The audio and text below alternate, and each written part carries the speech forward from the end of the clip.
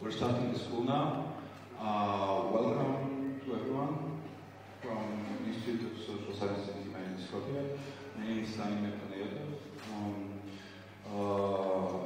now, we're going to open with several notes and technical details.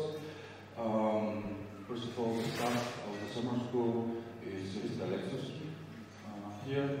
Anna Blaževa, who's also a project coordinator for the project with Rosa Stiftung, and myself.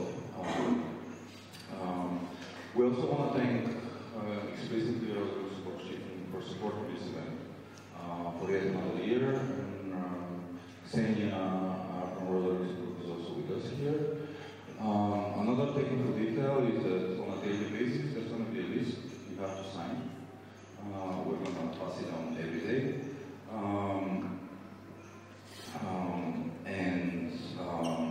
Most importantly, some of the participants haven't arrived yet. They will be arriving throughout the day, and we hope that by the end of the day will be the proper group as it should be.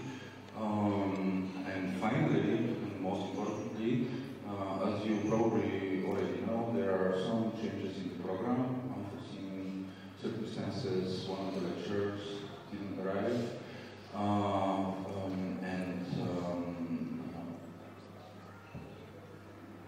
Okay, so Oksana Timofeeva is going to participate in the school, but she's not going to be physically here, unfortunately. She had also a major serious reason not to come, but she will deliver the lecture tomorrow via Skype, and will be able to I hope, have a proper session with her.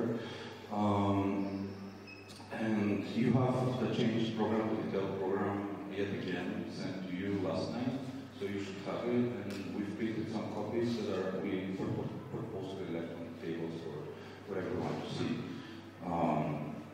So now I will give the floor to Katerina to say a couple of words, and then we start. So, welcome to everyone from me as well, because I'm in a double capacity here as the director of the Institute and also as one of the speakers. I'm very pleased to have you all here as guests. I see you as our guests, first of all, and second, as participants. It is really a strong group of presenters, obviously, and the entire program of abstracts, or the portfolio of abstracts looks pretty exciting. So I don't see here any hierarchy between keynote speakers and the other presenters, because we are facing an equally strong groups in the panels as well. So that's how I see the structure of the event. Yes, we are sad that Oksana could not come. Unfortunately, some tragic accident occurred, so she really could not make it. As for Hagon, we have no idea, but as I heard last night, most of you have similar experiences, so you're not that surprised. Other than that, the program will go as announced in the latest email with the updated program. And me as well, I want to thank the organizing team and Rosa Luxemburg Foundation for Southeast Europe for supporting us for a third year now, practically fourth. We are in the fourth year now. This kind of events and also the proceedings that will come out of the event, as well as other activities, but I'm referring to the proceedings in order to explain the structure of my paper. It's basically a concept, a draft. The full and final version will appear in the proceedings in Identities. We hope to be able to publish some of your papers there as well. Stanimir will, toward the end of the school, will talk to you more on this. And now I will start with the presentation. Let's call it that way. First, we'll... Sorry? Oh, he has to present me. Okay. Well, a couple of words for Katerina Kolozova. This is the protocol, who's, as you probably most know, but some of you don't, she is the program director and senior researcher at the Institute of Social Sciences and Humanities. She's a distinguished feminist and Marxist scholar, author of books such as like Conceptual, Marx and Irigaray, and The Greeks and Dead, which was her first book. She's been around for many years now, and I'm pretty sure you know her work already. So welcome to Katerina and her lecture. Thank you. So, we will start with commenting several quotes I took from Marx and from Irigaray in order to establish the analogy in the argument and to shed light on the reversal of, so the feminist reversal of Marxist or Marxist epistemology Irigaray undertakes. I have chosen some quotes. I usually make these comparisons and analysis through Irigaray's work, through other works by Irigaray, mostly Speculum, but thanks to Johanna, is she here? Johanna, yeah, Heschel, who was a researcher at the Institute last winter, who reminded me of some so evident quotes in Irigaray we can make use of in a similar analysis we were both undertaking.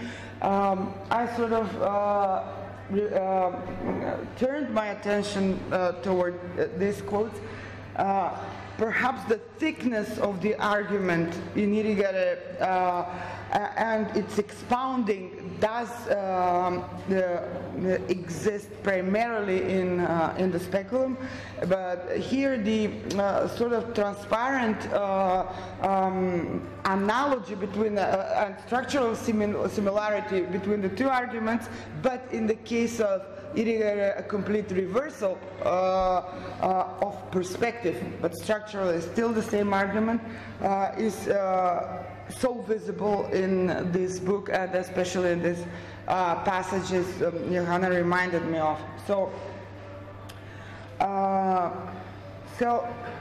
let me sort of walk you through the idea, through what I will be presenting. It might sound unorthodox from a Marxist point of view, because the talk will be primarily on the question of subjectivity and on the problematic constitution of the category of subjectivity we find in post-structuralism and a configuration which makes it hardly reconcilable or welcoming to an integration with Marx's method. So indeed there in post-structuralism we probably deal with post-Marxism, and post-Marxism which is already detached even from the position of post. The two. What is missing there is an epistemic possibility of realist discourse or method. I would say method, but maybe discourse is also relevant, at least for those of us who still speak in post-structuralist language, because there is a certain inhibition of language as well inside the post-structuralist argument, which prohibits this methodological epistemic possibility. So, in order to link and amalgamate these possibilities of Marxism, a feminist legacy of considerations of the issue or the question of the subject, and hence the consequences for identity, not just politics, considerations of identity, theoretical ones as well. And in order to be able to put forward a materialist proposal, counter-proposal, that would tackle and address the issues that identity politics usually deals with, but that would tackle them in a materialist way, in a structural way, in a systemic way, rather than from the perspective of the subject, rather than in terms of identity, simply to point out to the possibility that the Marxist sort of treatment of these issues that are relevant would not be necessarily, or would not come down necessarily to identity politics and these theoretical possibilities. In order to arrive to this political possibility, we have to go through this theoretical consideration. So this is like sort of a sketch of how the argument will evolve. It's not, of course, clear from the beginning what I'm talking about, because this is just the preamble of the lecture. To sum up the preamble, we will propose a different consideration of the question of the subject that would be in line with the feminist legacy, but which would primarily rely on a certain form of realism. I use realism similarly to materialism, simply because Marx uses realism in the way we use materialism.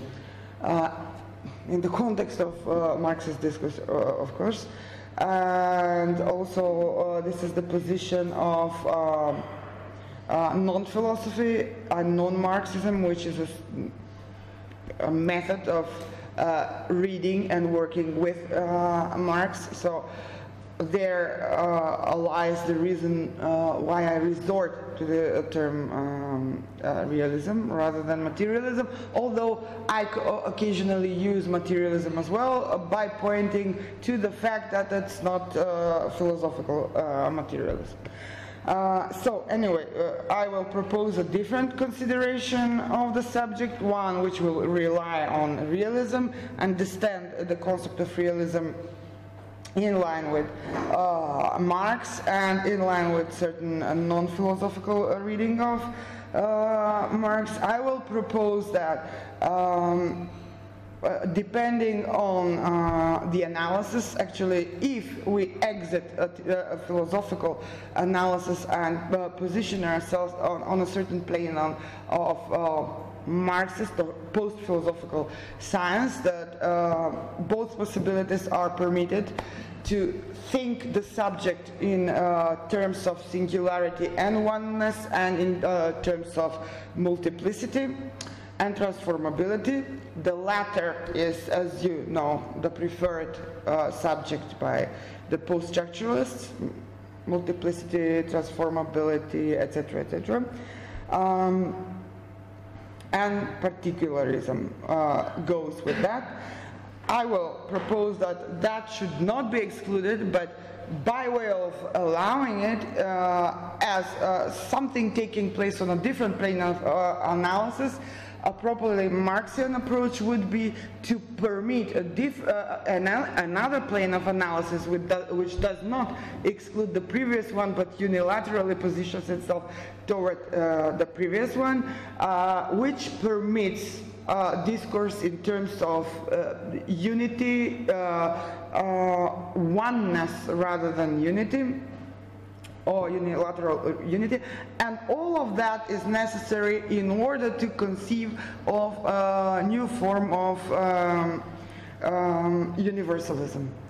So all this tedious work has to be done in order to propose some new possibility of universalist discourse by way of countering all the possible criticisms of post-structuralism we can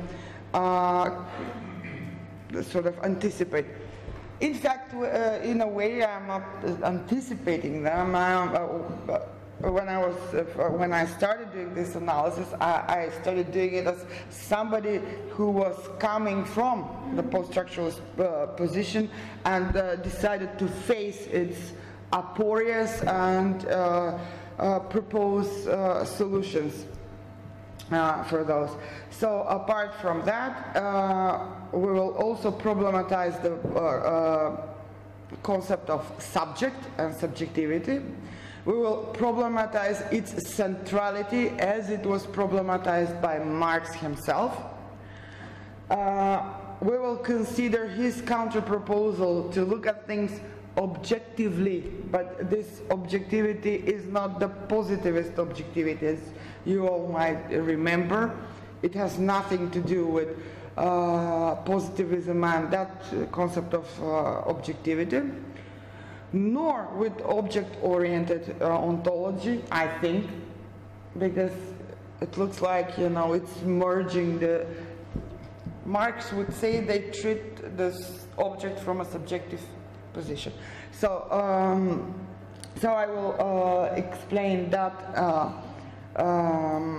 idea in Marx, and that will lead us to the proposal I will present here, which is conceptualization of a self rather than a subject, which sort of integrates in itself the category of matter and the real, more that than, you know, physicality and bodily, at least not in that usual, I mean, it includes the body and physicality, of course. This is also Marxist concern as well, and it's important, but I am proposing a further formalization of this proposal by treating this category as the real and matter in that non-philosophical sense. So this hybrid,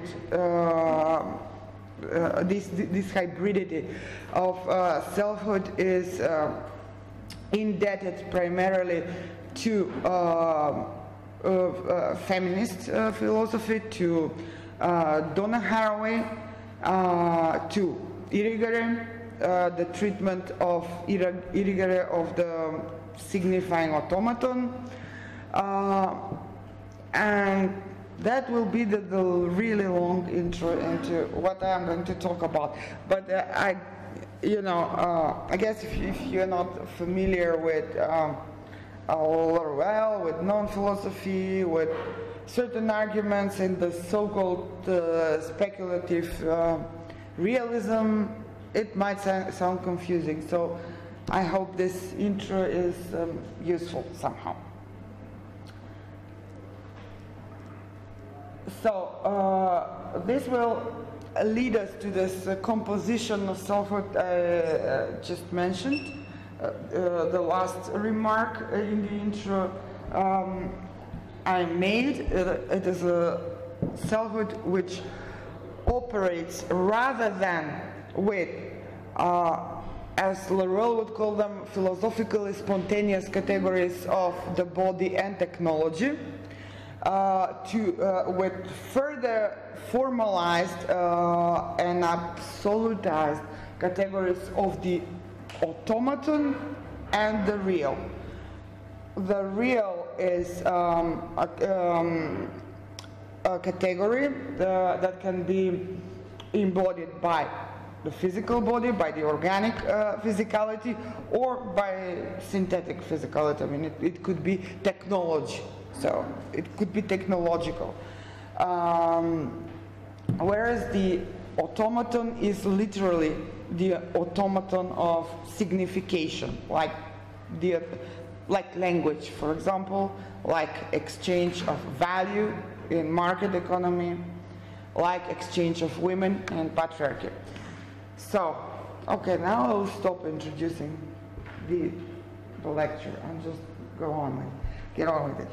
So, this is a quote from Lacan, and it sort of introduces the way I will treat the concept of the automaton.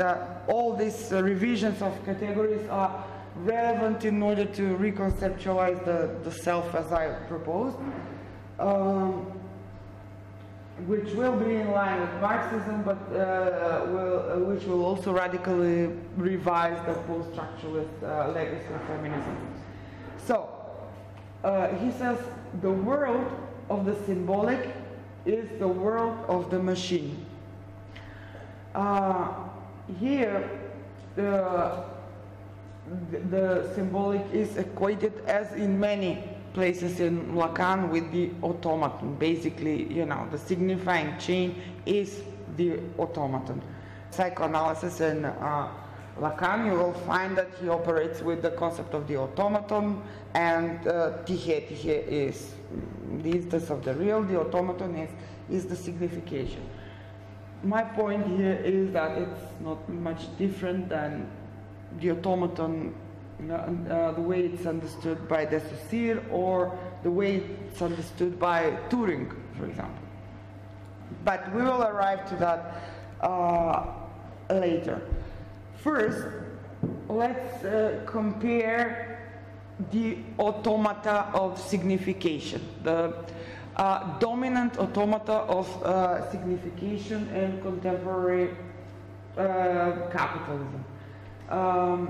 So we have this quote from Irigaray, which makes it sort of obvious that the patriarchal exchange of women is not very different than, or rather femininity, not very different from that of, you know, money, commodity, money, that formal. And there is also a quote from Turing. So, this is the way we will treat the category of the automaton. So, she says, this is from this sex which is not one. She says, the production of women, science, and commodities is always referred back to men. When a man buys a girl, he pays the father of or the brother, not the mother. And they always pass from a man to another, from one group of men to another. So the point here is, we will arrive to that what is being sold is women as science, women as currency. What is being sold is the fetish of femininity. And that is why there is this a structural hierarchy in heterosexuality, which is practically insurmountable. In a way, it requires a complete structural reversal. And the reversal is the transformation of women from commodity, from fetish, and from surplus value, in a way, into use value. And transcending the logic of value itself and arriving to the relevance of materiality as such. So in a way, she gives perhaps the most concrete proposal after Marx as to how to realize Marx's proposal, how we go about the transcendence of the problem of surplus value, which is a problem of value, and the relation value has to the mere matter, to the inferior matter, to materiality as resource. So interestingly, this huge political problem is in fact a metaphysical problem. And we in fact cannot go about and solve it without, taking some position vis-a-vis certain metaphysical dilemmas. So what I'm also proposing, not here, but in the book on Marx, is that we come to terms with certain metaphysical questions, and also I sort of propose there to revise Marx's proposal of not Marx's, actually Marx is fine, his proposal is fine. The rest of the contemporaries' proposal to sort of exit and surpass metaphysics. Marx actually proposes to exit philosophy, and with philosophy, metaphysics as well. And I suggest we keep metaphysics because we cannot do without it. We radicalize it. It's, I would say, the grain of what takes place in science as well. It's not counter-scientific at all, actually, if it's possible to radicalize it in a non-philosophical manner through the method proposed by Laruelle, but it's, there is no time to elaborate all of that.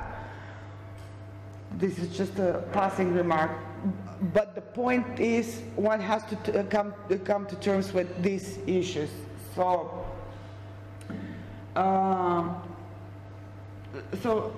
this is the quote. There is another quote here from Turing, where you can see the comparison of a certain type of human labor with computing, and the cognitive task of computing, according to him, is comparable to this, to what you see there. In fact, he does not even call this knowledge or intelligence or whatever. He's very specific and very precise in explaining what the computing machine does. And he says the following: the class of problems capable of solution by the machine, I forget what this stood for, but the original, the generic computer, can be defined fairly specifically. They are a subset of those problems which can be solved by human clerical labor, working to fixed rules and without understanding. So, as you can see, he differentiates understanding from the task of computing. And it reoccurs in the two texts from Turing I quote in this paper. And now this is these two quotes, this one from Marx and the other one and the next one from Irigaray, are important to sort of see how structurally similar the automata of patriarchy and capital are. And the formula is sort of the same. And it's interesting that the analogy is also patriarchal toward the end, the analogy that Marx makes here. So here's how it sort of, here is the formula at the position when use value sort of matters more than surplus value. But he anticipates that, this will reverse and, value will simply merge into value, and that the formula at the end will not be CMC, neither MCM, money, commodity, money, but it will result into money, money, if you remember. He speaks of this acceleration of capital and the circulation of capital in the third volume, here, but in a different place, and there he analyzes the laws of auto-acceleration of capital. So as far as the accelerationist argument we had last night, to Marx that just makes no sense, because capital accelerates itself to singularity almost. So, but that's in a different place. And the logic is basically this one. But we are focusing on something else now, on the similarity with patriarchy. So, he said, in simple circulation, commodity, money, commodity, the value of commodities attained at the most, a form independent of their use values. The form of money, this abstraction, the worth we're all aware of, it stands there as some sort of real itself, and it does operate as a certain real itself. This abstraction that has been reified, the worth of value, or the value or money. So the form of money, but that same value now in the circulation of according to the formula money, commodity, money. So it's already it's transformed, and it turns out that the circulation takes place not for the purposes of use, and use value is of almost no relevance anymore according to this reversal of the formula. It turns out that the entire circulation takes place in fact so that money engenders money, more money. So surplus value, more surplus value. Use value becomes irrelevant. The two are merged into just pure value. Money, money. So, and this is the procedure of fetishization and all that, about that, I'm guessing. So, but that same value now in circulation, money, commodity, money, or the circulation of capital suddenly present itself as an independent substance, endowed with a motion of its own, passing through a life process of its own. So the money, the pure estimation. When we use the word value, it invokes, philosophical axiology. So we sort of enter the realm of ideas. So sort of somehow makes sense to us that value circulates, and value produces value. But as that has taken a life of its own in this more cynical way, which would be the materialist angle of looking at things, it sort of becomes weird. And Marxist critique of fetishism and commodity creation sort of makes sense more clearly than before. So, but that same value now in the circulation, money, commodity, money, or the circulation of capital, suddenly presents itself as an independent substance. The estimation now. the worth, the money, is now an independent substance, endowed with a motion of its own, passing through a life process of its own, in which money and commodities are mere forms which it assumes and casts off in turn. So even money and commodity are just forms that this signification production, that this valorization process, the process of valuing, this is what capital comes down to, the exchange in market. It really, toward the end, takes this, both money, so, you know, even Bitcoin is no revolution at all. I mean, it's just one of these forms that it can reject. So both commodity and money are mere forms, as he says, that it assumes this value producing itself, that it assumes and casts off in turn. Nay more, instead of simply representing the relations of commodities, so what has use value and physical worth, yeah, okay, never mind, represents the relations of commodities, it enters now, so to say, into private relations with itself. So, the value producing value, or money producing money. But we will take money now as a generic term, so it doesn't matter if it's Bitcoin or whatever, virtual or physical money. So we'll take it as a generic term. So money produces itself. This is why he says it enters now, so to say, into private relations with itself. It differentiates itself as original value from itself as surplus value. So original value, surplus value.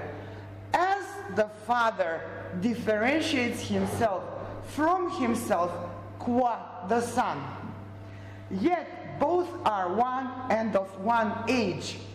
For only by the surplus value of 10 pounds does the 100 pounds originally advanced become capital, and so soon as this takes place, so soon as the Son, and by the Son the Father, is begotten. So actually the Father begots the Son, but strangely there is temporal reversal. It's he's also begotten by the Son, but you don't have women here in the process begetting anything. They are the currency, so that this auto-production takes place. So soon does this difference vanish, and they again become one, 110 pounds. So, money, surplus money, value, money. So, I haven't written this, but I should have.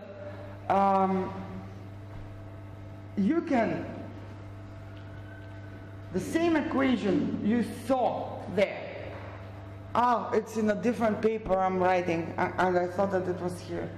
So, you can make a perfect parallel, and instead of money, instead of M, you can put P, phallus, and instead of C, femininity as commodity. So not women, femininity. The way commodity is not the object which is the use value, right? But the abstraction that can be exchanged. In the same way, women as use value or in their reality are not what is being exchanged in patriarchy. It's femininity. It's the fetish. So that is why the woman takes the place of commodity. It's the fetish, it's a fetish. And then P. So the formula is phallus, femininity, phallus. And this formula comes down to what Irigaray calls homosexuality with two M's, where you have a sexuality of the whereby the phallus produces itself and enters into relations with itself, so phallus into sexual and reproductive relations with itself via women, and actually via femininity, because the position of women can be taken, the way it's explained structurally, can be taken also by gay men and can be taken by trans women as well. I mean, she does not say this in the book, Irigaray, but it's clear that, you know, structurally the argument allows that. It does not only allow, it invites that. As far as for male homosexuality, she does that, say that explicitly, that they sort of inhabit the same position as the commodities, women as commodities. So that was the quote from Marx, and I sort of anticipated what would be similar in Irigaray's argument. And now here it is, the quote. This is the bit Johanna found last winter. So she writes, in still other words, all systems of exchange that organize patriarchal societies and all the modalities of productive work that are recognized, valued, this is the key thing, and rewarded in these societies are men's business. The production of women, science, and commodities is always referred back to men. We saw a shorter version of this quote at the beginning. When a man buys a girl, he pays to, okay, we read this. And they always pass from one man to another, from one group of men to another. The workforce is thus always assumed, this is interesting and it's true, maybe this is why we always inhabit the reproductive realm, not the productive one. It's sort of some unrecognized territory there of production. So she says the workforce is thus always assumed to be masculine, and products are objects to be used, object of transaction among men alone, which means that the possibility of our social life, of our culture, depends upon a homosexual monopoly. This homosexuality is heterosexuality, male heterosexuality. The law that orders our society in the exclusive valorization of men's needs and desires, of exchanges among men, what the anthropologist calls the passage from nature to culture, thus amounts to the institution of the reign of homosexuality, not in an immediate practice, but in its social mediation. From this point on, patriarchal society might not be interpreted as society functioning, interpreted as societies functioning in the mode of semblance. And the ultimate semblance is the woman as the image of femininity, as the commodity in this transaction. The value of symbolic and imaginary productions is superimposed upon and even substituted for the value relations and corporal reproduction. In this new matrix of history, in which man begets man as his own likeness, the same, way as in Marx, the 100 pounds being the father, and then begotten by the 110 pounds by the son.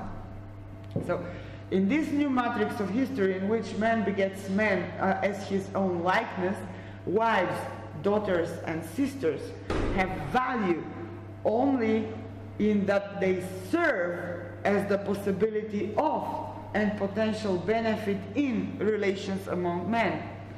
The use of and traffic in women subtend and uphold the reign of masculine homosexuality even while they maintain that homosexuality in speculations, this is the key thing that links her to Marx and the critique of commodity fetishism. You know, the fact that this speculation, this product of mirroring, this image the commodity is, or it being a pure form, right? Value. It is the general form through which, as the general equivalent for value exchange, taking on a reality of its own. So in a very similar way, we can see here the position of women and femininity, especially in sexuality, femininity in sexuality. Even while they maintain that homosexuality in speculations, mirror games, identifications, and more or less rivalrous appropriations which defer its real practice. Woman as object of exchange differs from woman as use value, in that one does not know how to take hold of her. For since all these male philosophers, that they never know what the woman thinks, what the woman wants, what's her desire. Of course they don't know, because this is a spectral woman they're talking about. This is the fetishist form. It's the surplus value of femininity they have in mind, not the use value. So, differs from woman as use value, in that one doesn't know how to take hold of her. For since the value of commodities is the very, and this is a paraphrase of Marx.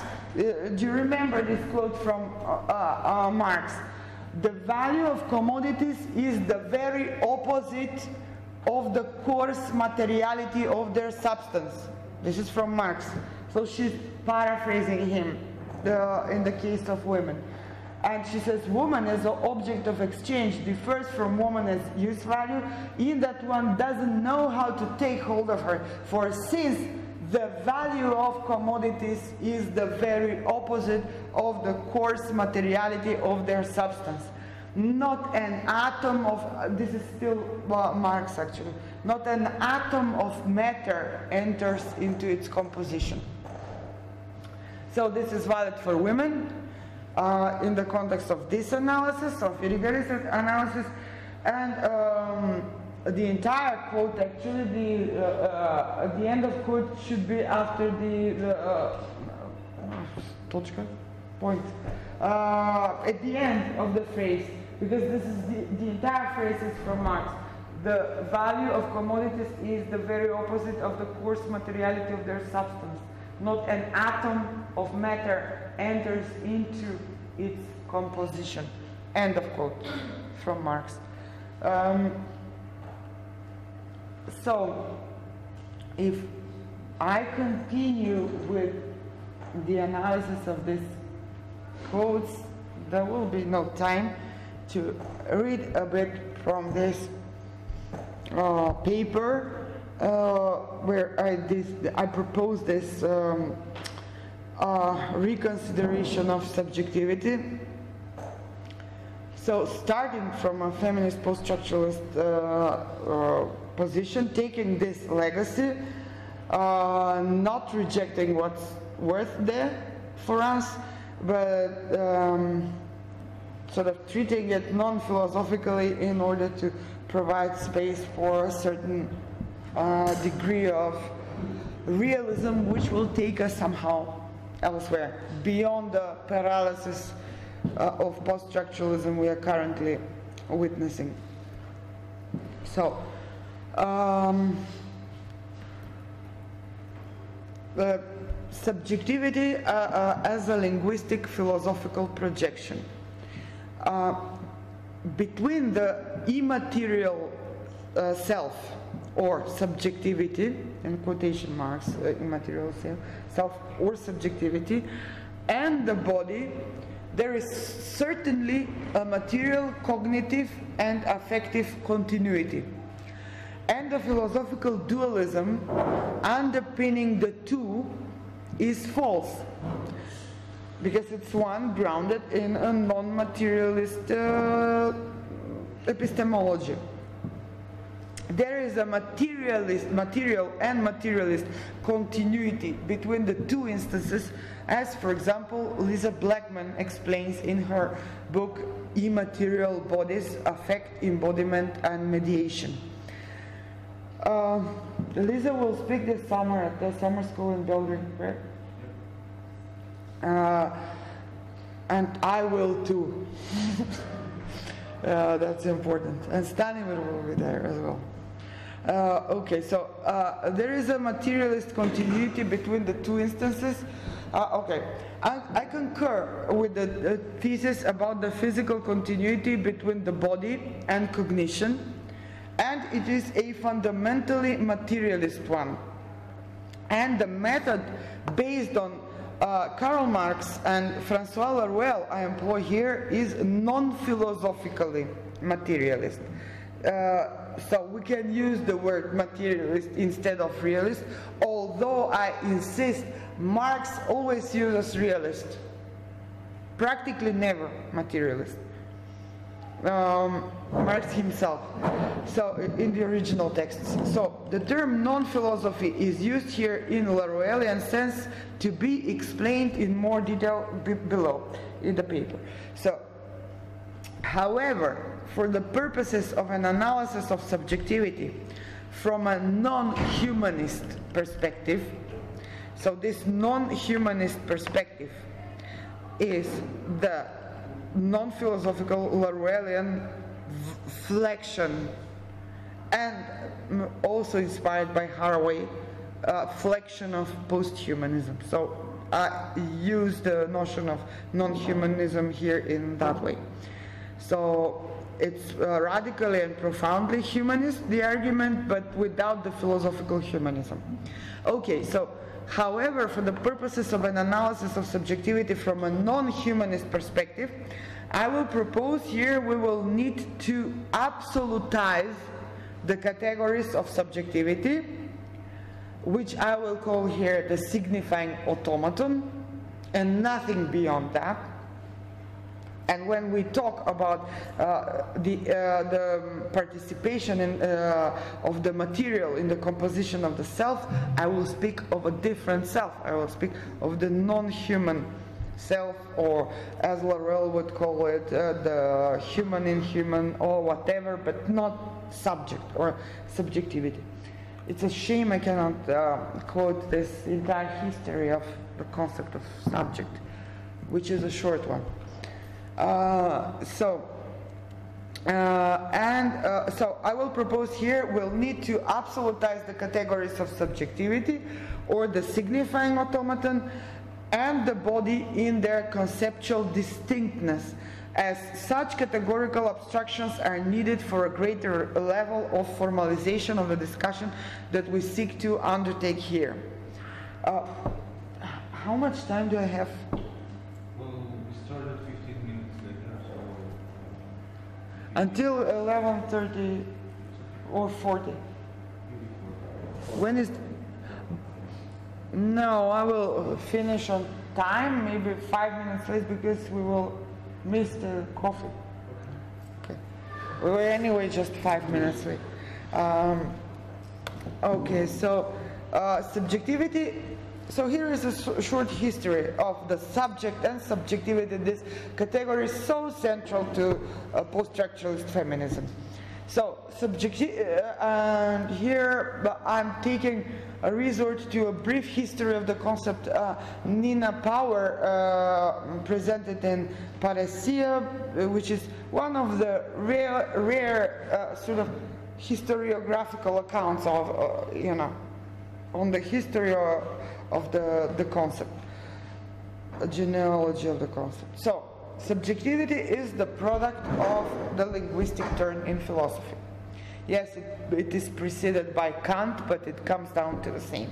So, the preceding history of philosophy spoke of the self it referred to an I, and here I'm referring to this data I draw from Nina. So did the subsequent history of philosophy, except for post-structuralism and its derivations such as constructivism, deconstruction, culturalism, and theories of identity. Considering the body has never participated in the structuralist subject except via, and that is the linguistic term subject par excellence, except via its construction as signification, the formulations, for example, a formulation of the sort like subjectivity without physicality would sound like a tautology. It's always already after the linguistics term without physicality. It's this automaton. Not much different from the automata of capital and patriarchy we explained at the beginning. It's just subjectivized. So yet again, there seems to be an irresistible philosophical spontaneity to presuppose a role for the body in this construction, at least for post-structuralism. And for post-structuralism, this barred role of the body is this presupposed role of the body is the barred instance constitutive of the subject, that is the body in its aspect of the real, which does not enter the composition of the self, so of the subject in post-structuralism. So the post-structuralist subject is made possible by the constitutive absence of the real, because the body inhabits the position of the real. In post-structuralism, it's this territory. Remember Judith Butler, Bodies That Matter, and all of her books? It's the body as such, body beyond signification, is the instance of the real. And the instance of the real is something we do not think. And we do not think it because it escapes our full control. The subject's full control. So materiality escapes it as well. And matter is declared irrelevant in the context of this theory, for example. So, the post-structuralist subject is made possible by the constitutive absence of the real, here included the body, either in the form of the other, the Lacanian other, or as the physical body. So these are the usual incorporations of the real, the other or the physical body in the subject except as a symptom. So both forms of absence are compensated by the imaginary recreation of the real via representation representation of the body that plays the role of the other or the body. A representation or signification substitutes the always already absent real. As a result, it creates the autoreferential reality of the subject or the post-structuralist self. The self-mirroring reality or speculation in both Irigaray's sense and Marx's sense as the only possible reality. Such is the self that is nowadays called the subject, the product of the linguistic turn in Western history of ideas. Speculation does not mediate the real, it substitutes it, comes in its stead. So here is the metaphysical problem, this logic of these formulas represent, that I was referring to previously. So speculation does not mediate the real, it substitutes it, at least as it's understood in philosophy, in particular post-structuralist philosophy and capitalism. So speculation does not mediate the real. It substitutes it, comes in its stead, and declares it non-existent because inaccessible to thought. Just as the bodies in Judith Butler matter as long as they're signified or they're imagined. Without that, they are not. I mean, they do not exist. So in post-structuralism, the real is existent insofar non-existent, only via its absence. This is explicitly so, according to for example, Judith Butler's epistemology. Thus, it is insofar non-existent. Only it is existent only via its absence, as such, as a body, as the instance of the real. Thus, its presence, the question of whether there is such thing as the real, is relationally determined by the relation of sign, of signification, of the subject. So it's subjectively conditioned. As Marx would say, we're looking at things from either of the two perspectives, either as an object, from the position of a third person, as he says, or as a subject. So, or from a position of a subject. So, thus, its presence, the question of whether there is such thing as the real or matter that matters as such, is relationally determined. The problem of inaccessibility of the real as such in its fullness of presence and truth is solved in post-structuralism by its cancellation instead of an account of its mediation. Unlike the scientific thought, I'm comparing this to the scientific thinking in the same way in which Marx identifies certain flaws of sort of philosophical sufficiencies in philosophy, like the principle of self-sufficiency, and Laruelle does, and this he sees as a problem which sort of precludes the realist thinking he proposes, and Laruelle makes a similar proposal to Marx. So now so this is why I'm referring to the concept of the scientific here, because in the post-structuralist proposal, the core of the problem of this inhibition of thought is comes precisely from the presence and the role of philosophy there. So, unlike the scientific thought, which subjects itself to the vicissitudes of the real in an attempt to accurately describe its effects,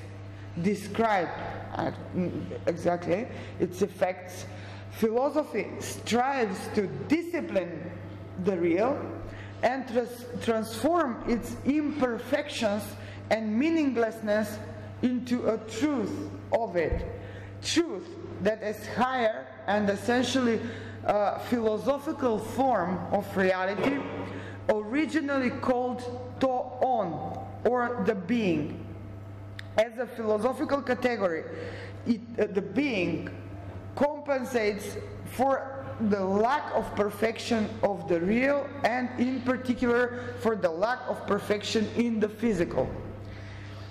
Structuralism knows this, and in a subterfuge gesture circumvents the classical philosophical naivety by declaring the attempt at mediation of the real impossible, blinded by metaphysics, proposing instead cancellation of the relevance of the real. François Laruelle calls this gesture fuite en avance, an escape in advance into fiction, whereby the equation, the old metaphysical equation, real equals fiction, is reversed. Now fiction equals real, but the equation is nonetheless there, remains. So the non-Euclidean twist in the approach to this question Laruelle proposes consists in thoughts positioning radically unilaterally with respect to the real, or non-relationally. This unilateralism, this procedure of unilateral difference in a way, although that's a Deleuzian term, also called dualysis in Laruelle, it's the key thing in the method, but there is no much time to elaborate it in detail. So, the impossible riddle of a real's inaccessibility to thought is not to be solved. This is what he proposes. The impossible riddle of the real's inaccessibility to thought is not to be solved. The real as such remains radically barred from the thinking subject. Nonetheless, so there is foreclosure, but still that does not prevent us from thinking the effects of the real. The proposal is very similar to that of Meillassoux correlationism. For those who are more familiar with that idea, I am making the comparison to sort of simplify the argument. So, the impossible riddle, yeah, I read that. So, nonetheless, the real as an exteriority vis-a-vis language and subjectivity, so the real in its instance of, in its aspect of exteriority vis-a-vis language and subjectivity affects the thinking subject in the form of trauma or in the form of the archefossil. You can find other instantiations. Let's not enter into those examples, but there are really many, especially if you work with Marx. Trauma, archefossil, money, for example, inflicted upon the hybrid we will call the non-human. The idea I presented at the beginning. That is, the material reality of body, machine, and the automaton of transcendence or subjectivity.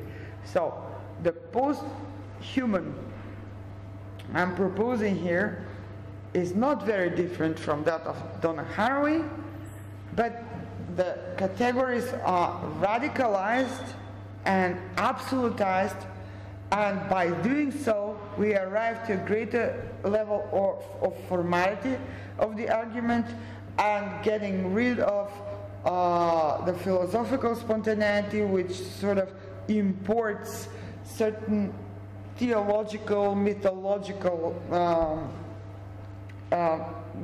automatic presumptions, and the morphology of the human. So, even the cyborg as such, as a metaphor, sort of imports spontaneously without pausing to check this philosophical spontaneity. It sort of imports, smuggles in the morphology of the human, which is limiting the argument of posthumanism, which is of benefit to us as Marxist feminists. So, but in order for this benefit to be greater and closer to Marx, I am proposing the non-human. This hybridity is composed of the material reality of body, machine as also something on the side of materiality, and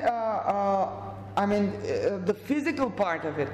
Of course, there is the part of it which belongs to the level of automation, and it's there with the automaton. This is why it's important to absolutize the categories for greater precision. So the material reality of the body, machine, and the automaton of transcendence, inhabiting that materiality. Regarding of whether its origin is synthetic or organic. So, according to Lacan, the real intervenes only as a symptom of trauma, manifested as an interruption in the signifying chain, an intervention of the meaninglessness in the unstoppable chain of production, here disturbing the automaton of the signifying chain. The automaton, or the subject, that instance completely separated from physicality, but in the context of this philosophical foundation I thus presented. So the automaton is quite simply language in psychoanalytic or linguistic sense. And in the sense of capitalist exchange system of values of market, as in the patriarchal system of the exchange of women, it is no more and no less language in computing too. So the category of automaton is instantiated on all these levels. So we shouldn't get super excited about technological development if we think in these categories, and if we are invited to reconsider their positioning and to consider their positioning in the historical development. So, whereby putting the argument in historical terms as well. So it is no more and no less language in computing too. So it's more like language than intelligence, for example. Even in Turing, it's more like language in him. It is a language in a way. So it is an automaton of signification. So the question is, does cognition take place only in the form of signification? But that's a different question. So the automaton of signification is unstoppable unless intervened upon by the real, defined by its exteriority vis-à-vis the signifying chain. Subjectivity, or the instance of transcendence, is placed on the side of language or the automaton, regardless of whether seen individually or collectively. So you see, it doesn't matter. If you look at the category in this way, if you look at it as a category, whether individually or collectively doesn't make any difference. So this would be a false dualism. And it doesn't matter whether centered or decentered. The politics of input or of assigning value, just like in that formula provided by Marx. So the politics of input or of assigning value provide the modes of subjectivation of the automaton. So modes of subjectivation of the automaton. So it's a certain temporal instance and an occurrence of instantiation of the automaton. It does not make any difference to the category as such. In the Capitalocene, all ruling forms of automaton are predicated by that of capital. So, as you can notice, what I keep saying here is that this automaton of signification is the same as in contemporary philosophy. It's not very different in post-structuralist feminist philosophy. It has the same structure as the automaton of capital. In a way, philosophy and capital are equated here in the argument, but there is no time to present this in detail, or although it's here, it's in the paper. You will read it in the identities.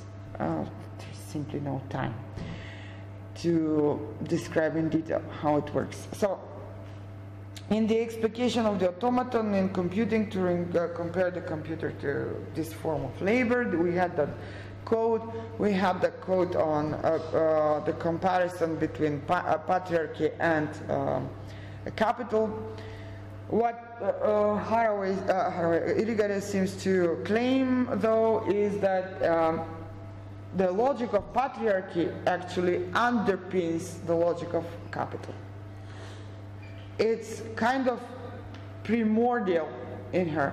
First of all, it's there in the Western reason, in the constitution of Western rationality, the position of subject and object.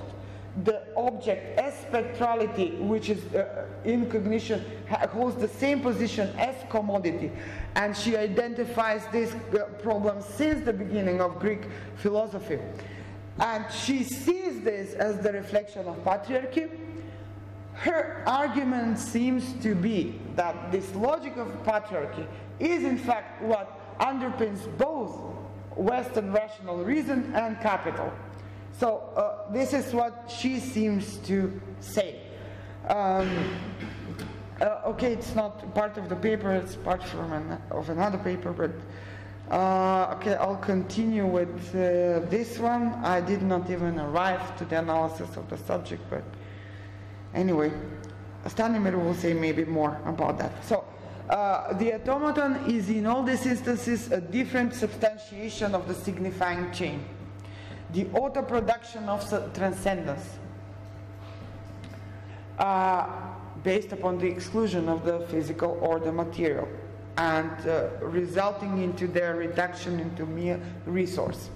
So, the auto-production of transcendence, which is also the pleasure principle, according to Lacan, Freud, it is the unstoppable production of spectral existence of science, just as, you know, contemporary sexuality, and in particular, heterosexuality. So, it is the unstoppable production of spectral existence of science, which is only now and then reminded of the outsider or the real by the intervention of Tiché, as Lacan calls it, this incidence, in a form of trauma preceding language yet affecting it with anxiety.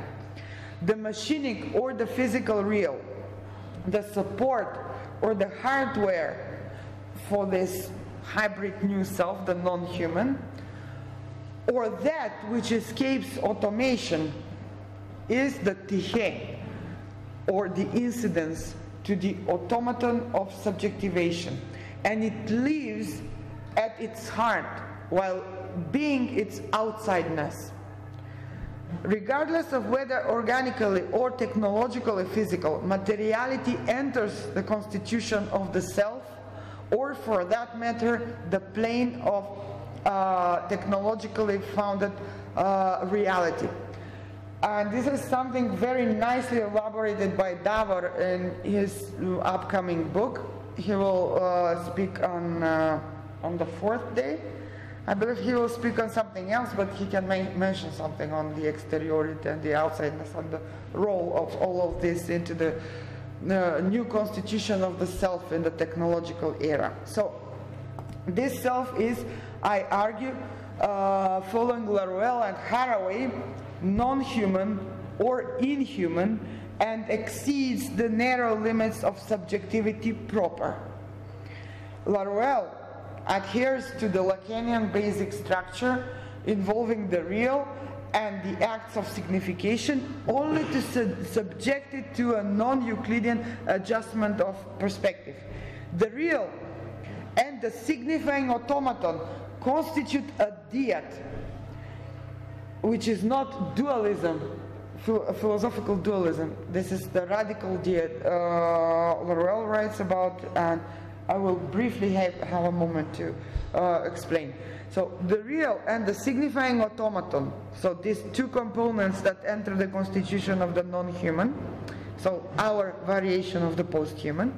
So the real and the signifying automaton constitute a dyad, which is which nonetheless is not a duality, that will be dialectically reconciled through unification. The diad at issue, insofar as radical, is not about the paradoxical acknowledgement of the tragic truth of the unsurpassable split, because a reference to a split as the determination in the last instance implies that there should have been an original unity. So the celebrated paradox of the constitutive split we find in postmodernism, post-structuralism, but I'm intentionally saying postmodernism here, is again about unity.